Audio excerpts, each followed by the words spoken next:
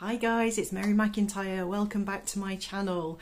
This is a video I've been meaning to make since Christmas. So sorry it's taken me so long, but here it is. First of all, these are my 15 by 70 binoculars. These binoculars have seen some stuff.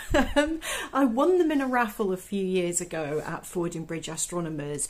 These binoculars are made from several other pairs of binoculars that were donated to Steve Tonkin, who is an utter legend within binocular world. So I call them my Frankenbinos, and he donated them as a raffle prize and I won them. I love them so much, and I am so sentimentally attached to them. Just as a side note, last Monday I put these down after getting the position of the comet right to have a quick go at photographing it, and one of my cats knocked them on the floor and smashed them into quite a few pieces. I'll insert a picture. Thankfully my husband was able to fix them because I was distraught. The glass is okay, they're still collimated, but anyway, that's not what this video is about. These are heavy binoculars, so to use them you need to mount them, and when I first got these, the only way that I could mount them was on a camera tripod, and for some circumstances that works really well, but for a lot of what I do astronomy wise, that's not the most ideal way to do it. And a lot of people, when I first was sharing pictures of my parallelogram mount, were kind of saying to me, well, what is the benefit of it, because they are quite expensive to buy. So I figured it'd be easier to actually just show you rather than try to explain. So I'm going to go outside, I'm going to mount these on a camera tripod and show you what it's like and what the pitfalls are. Then I'll show you what it's like to use the parallelogram mount, and then I'll give you a little bit of a tour of the whole parallelogram mount. Now, Mark Radice, who has featured on my channel before, actually made a video on how he made his parallelogram mount. That is a very slightly different design from what my husband Mark made, but I'm going to link Mark Radice's video in the description box.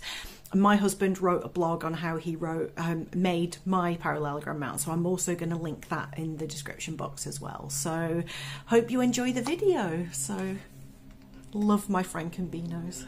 Let's get started. So if you are observing something that is fairly low, then you can set the height of the camera tripod and look through these without too much of a problem. The legs get in the way, so if you're trying to sketch or do anything like that with a clipboard, all of this is kind of in your face. You can obviously put that around the other side, but all of this is in the way.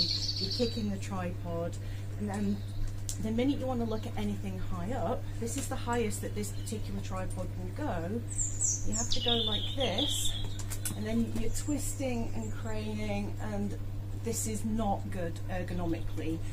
This is not good if you have a good spine. My spine is not good. This absolutely cripples my neck and my back, and honestly, just trying to sketch anything that is more than kind of this angle up, just impossible. So whenever I do this, I end up with neck spasms that cause migraines. So I have used this method, I've done a lot of sketches here, but unfortunately I can't sketch anything that is at a bigger angle of probably about 35–40 degrees. So this does work, and I didn't need to buy anything extra to make this work, so I could use them mounted. This would work no problem for bird watching and stuff like that. However, with a parallelogram mount, things get so much easier. So this is the parallelogram mount. It has a counterweight here. Mark made this so that that weight is in the right place to balance this pair of binoculars, but you can make these with a design where that is movable, so you can use it with different weights of binoculars. This whole thing turns around through 360 degrees. You can also move it up and down like this, really smoothly. But in addition to that, you've still got the tripod ball head here to go up and down and side to side. So it gives you so much more movement options. And also, if I'm sketching, I can't stand up for very long. So I can sit down. There's no tripod in the way here. I can have my, need to tighten that up. I have my pad on my lap or my clipboard. I normally use a smaller chair than this for my observing.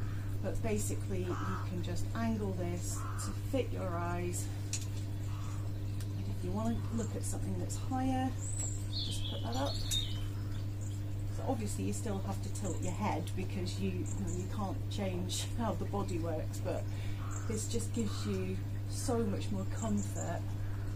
Now obviously if you have angled lenses on your binoculars, you'll find things a lot more easily usable if you're using a camera tripod.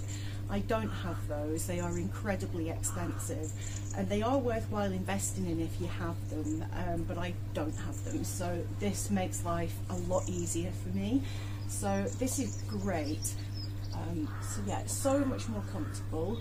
I can also set this up, point it at something, get my husband to come and sit in the chair, and he can look through and see the same object without having to mess around with heights and stuff like that. So it's just amazing, absolutely amazing.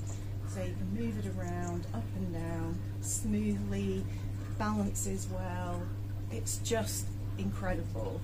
Makes life so much easier, so much more comfortable. The only sketch I've done so far is of the comet ZTF that has been visible recently, or the rare green comet as the press have been calling it, but I'm looking forward to doing way more sketches when it's a bit warmer and I'm more comfortable sitting outside for long periods. I love this so much, I really do. I am so grateful for this. These are super expensive to buy, but Mark made this for me and I just love it so much.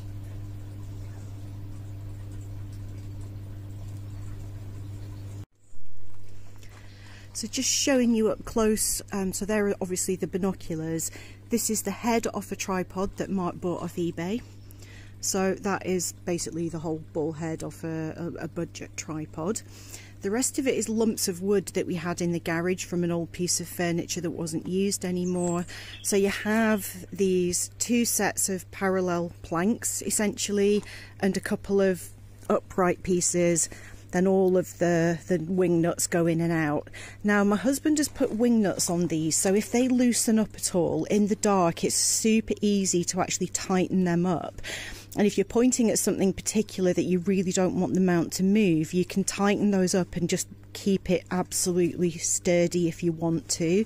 If you don't do that, it will move smoothly up and down. Now, as I said, this one is an old counterweight from a telescope that we don't use anymore, and this just balances perfectly here. So obviously you have to test this out and see where this weight needs to be to counteract the weight of your own binoculars. Mark Radici's design has a channel cut along here, and the counterweight can be moved up or down, as I said. So if you change it for a lighter pair of binoculars, you can move the weight to here. If you've got heavier ones, you can put it down to here. So his is a slightly more complex design than this one. And the tripod again is one off a really old telescope. It's the one that I think came with Mark's old little 4-inch reflector that he's had for years. So it folds up flat and it's just great. So for transportation, I tend to take that off. That is quite heavy to carry. So if I'm moving it anywhere other than just out from inside to the patio, I take the counterweight off, so it just makes it easier to move it. And obviously I take the binoculars off before I move it anywhere as well. So they look pretty simple in terms of design, and there are a few little things that you need to be aware of if you make one of these. So this little bit here was catching on the ball head, so we had to kind of angle that and turn it around just to make it more smooth for these to be able to move without hitting the corners. So we're under the flight path for Oxford Airport, so a plane went over. So yeah, when we made it the first time, whenever we moved this up, the corners here were hitting the little bit of this tripod head. That's all fixed now. I love this because I can obviously make this higher. You can extend the legs of this and make it so it's tall enough to use standing. But for me, with my back, I like to do my observing sitting down if possible. So I can use my folding observing chair and just sit at the binoculars and be super comfortable. All this space around here is free, so I can put a little table there with all my sketching stuff. I can have a clipboard on my lap and kind of just look up and draw, look up and draw. and it's phenomenal. So I am so grateful for this. My husband actually wrote a blog, so I know I'm going to put Mark Radice's video link in the description box, but my husband wrote a written blog on how he made this, so I will also link that. He's put that on his website, so I'll put both of them there. I know some people prefer to learn from videos, some prefer to read, so I'll give you both options, and the designs are both slightly different, so you'll be able to kind of get an idea of what design is going to work best for you if you want to make one. So that's it, really. There's nothing more to say other than this is absolutely awesome and I am incredibly grateful for it. So thank you, Mark, for surprising me making this. Impressive husband skills. He works from home full time and I tend to work from home a lot as well. So I don't know how he did this without me knowing. I had no idea. So top husbanding skills from Mark for that awesome surprise. Sorry, the thud is my cat being an idiot in the background. Hey, Slinky. It was either him or his brother that smashed my binoculars the other night, so yeah. So yeah, I hope you enjoyed the video, I hope you found it helpful, and take care. I'll see you in the next one. Bye for now.